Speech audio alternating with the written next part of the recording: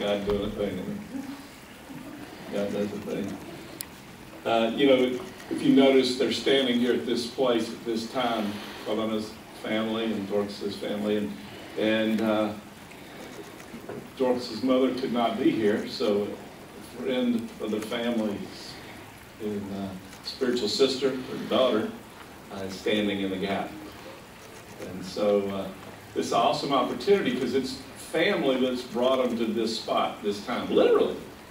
I mean, it's really had a significant impact, and that's why they stand like this, you know, because it talks about in Psalm 127:3 how children are a gift of the Lord. And the other interesting thing is, it's not only that, but the relationships. And relationships are God, everything He does is in the area of relationships to bring them to this spot. And so, with that established, what I will do is speak some things to you, Q. Sorry. Q has not made it easy on us Americans for many years, and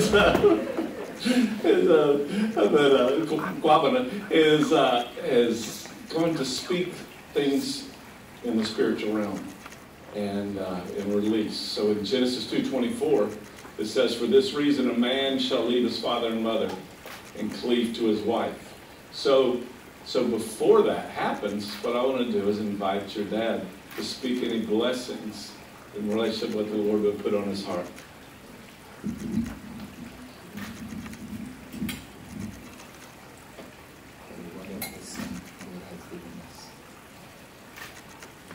Brothers, I just want to pray and speak the love of God into you. That is the only thing I know, the love of God and the love of Jesus Christ. Dying for me, rescuing me, and making me a son of the living God. The only thing I know about God is His mercies, nothing else. So Father, in the name of Jesus Christ, speak the love of God into your life and into your marriage. May Jesus Christ be that foundation that your marriage rests on. May the blood of Jesus Christ always provide the mercies before the Father, so that your prayers will be answered, your marriage will be blessed, the fruits that God gives you will be blessed. In the name of Jesus Christ.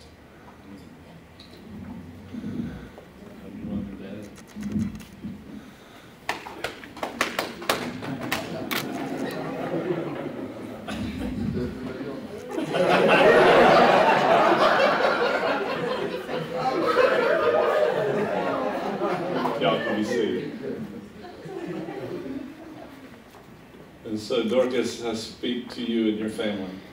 In Numbers chapter 30, verses 3 and 4, it speaks this passage about, it says, "In the day that a woman makes a vow, and her father hears it, and all the vows in which she establishes will stand." So what we want to do is not necessarily where your father hears it and says nothing, but we want to offer your dad the opportunity to speak blessings into this relationship also. My daughter, Dorcas, today as you bring your marriage before God, these are a few words I want to speak into your life. When God gave you to me and your mother, I gave you the name Dorcas Asempa Kumsen. Asempa simply means good news. The reason why I gave you that name is that it is this good news that made me who I am today.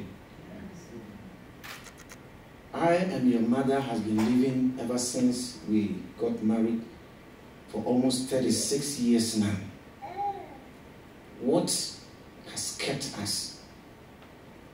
Our secret, the source of our sustenance, has been Jesus Christ. And we've been able to come this far because of the Lord Jesus Christ. God gave you to us, using us as watchmen over your life. Just as Pastor said, children are the gift of God unto men. And so, we have done our part by raising you up, and I thank God that you have come to accept the Lord Jesus Christ as your Lord and personal Savior. Today, my oversight responsibility over your life is coming to an end, and then I'm handing you over to your husband, Kwabena Edujemfi. I wish you well. Be a good mother and a good wife. May the dew of heaven rest upon you. When the going gets tough, the Lord God Almighty, who had mercy over me and saved my life, will come through for you. I declare upon your life, not only you, but also Kwabena, that it shall be well with you. The Lord will bless the two of you with the fruit of the womb. You will never lack, because the Lord will be your provider. I bless you. All I want to hear and I want to see that you are doing well. You know, since I became a Christian and as I've been teaching you people, divorce is not part of our vocabulary. Insult, abuse is not part of our vocabulary. Humble yourself before your husband. He is your head today. I'm talking in physical terms. So submit to him. Be his companion. Be his advisor. Do things together. And the good Lord will have mercy upon you. And you will be blessed. I ask again that the glory of God will characterize your relationship. People will see you and they will want to emulate you. They will come to you and ask, what is your secret? And you will tell them, it is Jesus. May the Lord bless you. In Jesus' name, amen. Amen. Agree.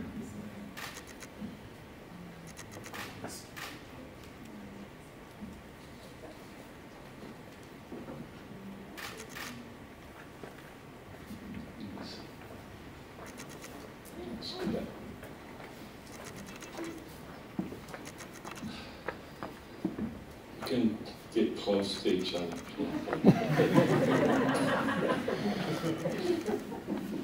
So as I was praying about what would be the foundations of this relationship, of course you already have these blessings of love and declarations of blessings from your parents, and I just want to say to these two families, they are a credit to the gospel, to Jesus Christ. They are a tremendous blessing to all of us who know them. And so you have done well. As you were talking, both of you, I go, oh man, that's a place of inspiration for a father and a mother. And you've done well. But also the thing that I want to declare that I heard from the Lord is God's faithfulness. And so I want to declare some passages of scripture over your relationship, of binding the Word of God into your marriage in relationship to the faithfulness of God. Because it's His faithfulness to us so much more than our faithfulness to Him. And so I want to declare these passages, because in 1 Corinthians chapter 10, verse 13, it talks about that when we are tempted, God is faithful to, one, provide a way of escape, and not allow something more than we can bear. So I declare His faithfulness, and the temptations, or literally the Greek word for temptation literally means doorway. The enemy tries to put doors in front of you of compromise and sin. He's faithful. The second thing the Lord just really declared is As faithful is he who calls you, he will bring it to pass. So we declare over you the callings of God over your life, that his faithfulness to you will bring those things to pass. 1 John 1:9 declares that if we sin, if we confess our sins, he's faithful and just to forgive us our sins and cleanse us from all unrighteousness. You know, I'm convinced of this, that I could not be married, I could not be in ministry, I don't know, I could be alive apart from God's faithfulness to forgive. And so I declare that over you, that this marriage will be a testimony of the mercy and the grace of God. And so his faithfulness in the area of temptations, faithfulness in the area of calling, faithfulness in relationship to the forgiveness of sin. And the other one is in Hebrews 10:23, where it says, faithful is he who called, it says something about faithful are the men who's promised you. Hold fast the confessions of our hope, because faithful is he who has promised. So I know there are many promises for both of you that are out there that God has made to you. In fact, I would say that you're a testimony of the promises that God has given to your family. So God's faithfulness has brought you here, and we declare God's faithfulness in relationship to the promises that he has made and will make in your life. The other is in 2 Thessalonians 3:13. For he is faithful, God says, he is faithful to strengthen you and protect you from the evil one. So we declare that faithfulness of God to protect and put a shield and a bulwark around you to protect you. His faithfulness to you. And the last one I just want to declare is, for me, it's in 2 Timothy 2, verse 13. It says, when we're without faith, he remains faithful, for he cannot deny himself.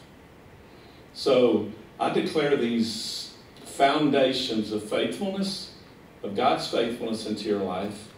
And we also take of the things which your fathers have spoken into you as foundations also. And so what I want to invite you to do is to